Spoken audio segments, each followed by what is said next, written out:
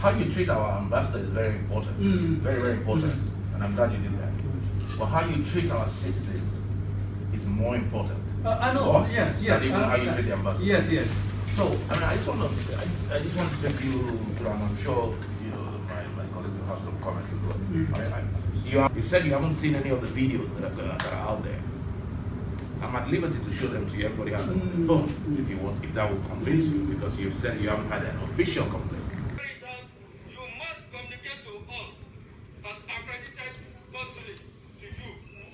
Then if you communicate to us, we are going to be able to sit with you and then see the modality, how we are going to discuss it with our national. You know what our government, including those of us here, the resistance we put up just to allow your medical personnel to come in a couple of days ago.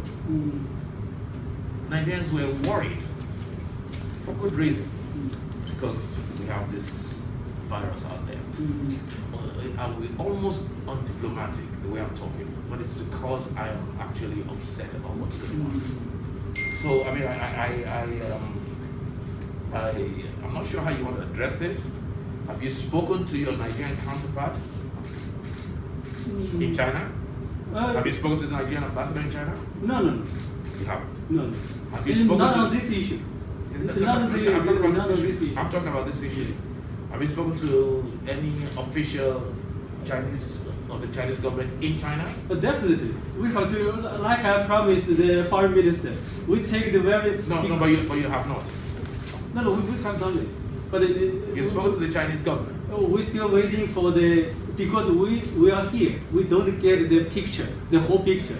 So, but we have to report the concern from Right Honorable Speaker and the Minister. We take it very seriously. Yeah, whether you have, please, by Monday, because I'm aware that this is a weekend, but by Monday, so we have a couple of days. Or Tuesday. Please, or Tuesday, because Monday is a public holiday. Well, today is a public holiday, so we're working over public holiday. If you have information by Monday,